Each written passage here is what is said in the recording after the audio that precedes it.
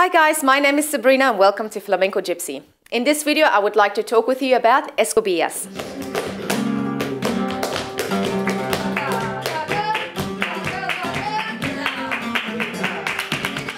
An escobilla is basically a specific piece of footwork and guitar tune that we use in all of the palos for dance. Now for the dancer, it's the time to shine and display some rad footwork.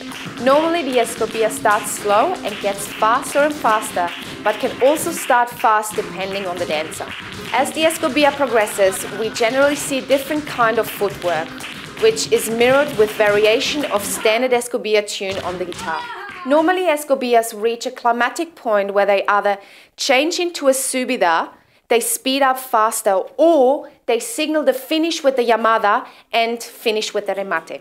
If you don't know what a llamada or a subida is, don't worry. At the end of this video, we will have a link so you can check out the videos. If you like this video, don't forget to subscribe and make sure you check out all of our other videos.